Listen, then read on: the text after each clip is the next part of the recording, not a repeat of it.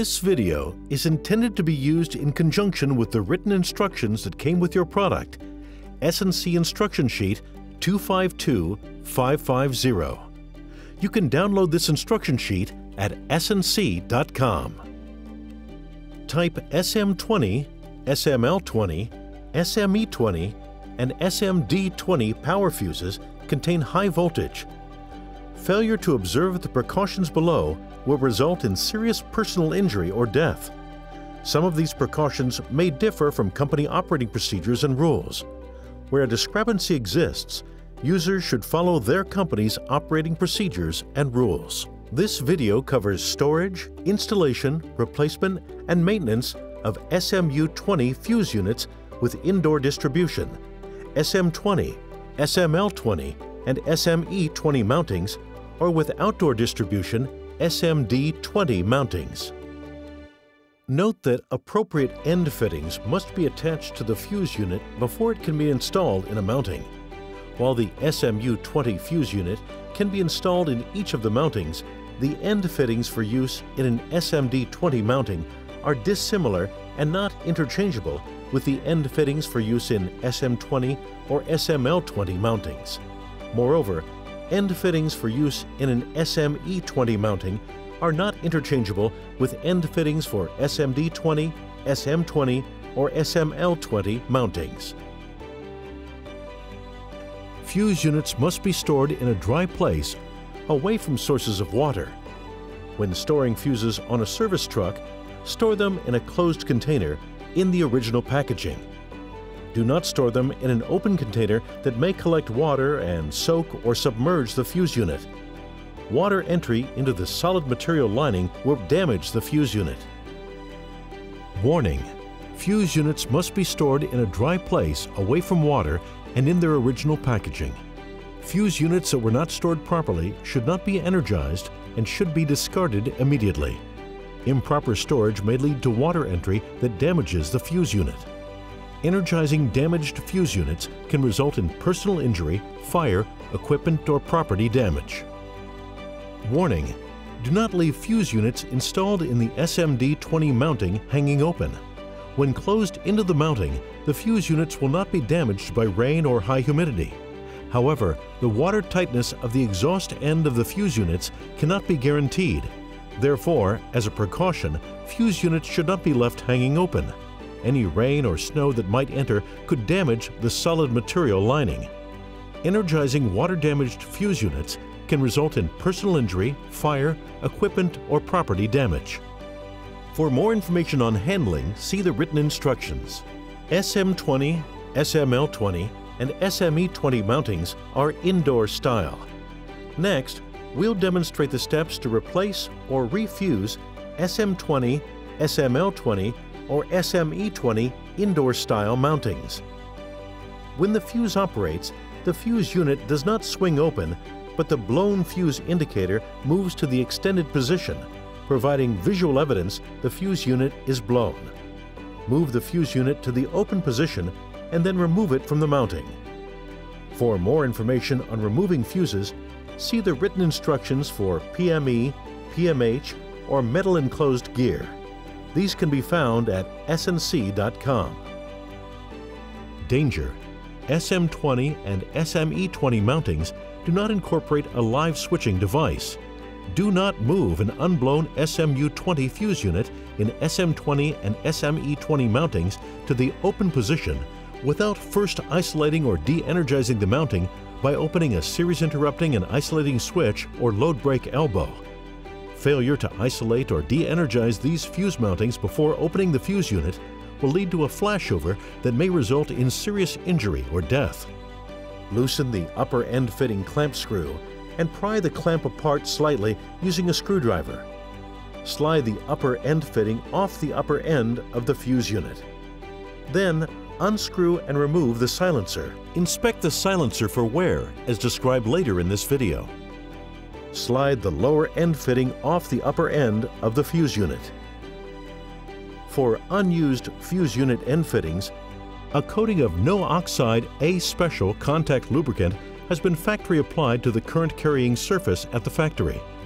Verify the presence of this oxidation-inhibiting grease and that it is still free of contaminants. If necessary, clean the surface with a non-toxic, non-flammable solvent and apply a coating of no-oxide A-special contact lubricant or similar non-metallic filler oxidation-inhibiting grease. For reused fuse unit end fittings, remove the existing coating of oxidation-inhibiting grease and dirt from the current carrying surfaces of the upper end fitting and the lower end fitting using a non-toxic, non-flammable solvent. Inspect these surfaces for evidence of pitting. If pitting has occurred, file down any projections, abrade the surface until smooth with an abrasive cloth or scratch brush, and wipe clean. Apply a new coating of no-oxide A-special contact lubricant or similar non-metallic filler oxidation-inhibiting grease to the current carrying surfaces. The lower end fitting must be attached first. Unscrew and discard the red cap located on the lower end of the fuse unit.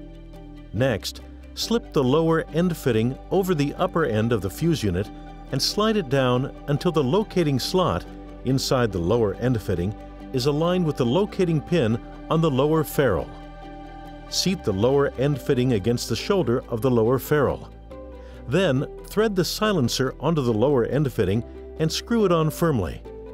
The final fractional turn should be made with a bar or wrench handle applied to the base of the silencer. Slip the upper end fitting over the fuse unit. Align the locating pin inside the upper end fitting with the locating slot in the fuse unit and seat the upper end fitting firmly against the upper end of the fuse unit. Tighten the clamp screw firmly. SMD20 mountings are for outdoor-style fuses. Station-style mountings follow the same installation steps, although the end fittings may look different. To install fuse unit end fittings, follow these steps. Danger! SMD20 mountings do not incorporate a live switching device. Do not move an unblown SMU20 fuse unit in the SM20 mounting to the open position without the use of a portable load break device such as Load Buster, the SNC load break tool, or prior to de-energizing the mounting by opening a series interrupting and isolating switch. Failure to use a load break tool to open the fuse unit under load, or failure to isolate and de-energize the SMD20 mounting prior to opening the fuse unit under load will lead to a flashover that may result in serious injury or death. The lower end fitting must be attached first.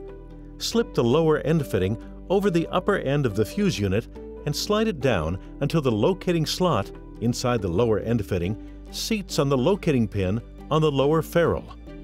Next, back off the lock nut on the clamp screw. Then tighten the clamp screw firmly. Secure it with the lock nut. Slip the upper end fitting over the fuse unit. Align the locating pin inside the upper end fitting with the locating slot in the fuse unit and seat the upper end fitting firmly against the upper end of the fuse unit. Tighten the clamp screw firmly. Warning! Do not remove the red rain cap on fuse units installed in outdoor overhead applications. Removing the red cap can lead to water entry in the fuse, which can result in personal injury, fire, equipment or property damage. A coating of no-oxide A-special contact lubricant has been factory applied to the current carrying surface at the factory. Verify the presence of this oxidation-inhibiting grease and that it is still free of contaminants. If necessary, clean the surface with a non-toxic, non-flammable solvent and apply a coating of no-oxide A-special contact lubricant or similar non-metallic filler oxidation-inhibiting grease. For reused fuse unit end fittings, remove the existing coating of oxidation-inhibiting grease and dirt from the current carrying surfaces of the upper end fitting and the lower end fitting using a non-toxic, non-flammable solvent. Inspect these surfaces for evidence of pitting. If pitting has occurred, file down any projections, abrade the surface until smooth with an abrasive cloth or scratch brush, and wipe clean. Apply a new coating of no-oxide A-special contact lubricant or similar non-metallic filler oxidation-inhibiting grease to the current carrying surfaces. Before reinstalling a previously used S&C silencer, catalog number FDA1103, manufactured after June of 2007, onto the end fitting of the SM20, SML20, or SME20 power fuses, inspect the internal wear indicator. The indicator is a red metal ring mounted on the bottom of the open chamber of the silencer and will erode with each fuse operation. It is designed to be worn away after 3 operations at full fault current. When the circle is completely worn away, the silencer should be replaced. For information on maintenance, see the written instructions. We hope you found this video informative. If you have any questions, visit our website at snc.com.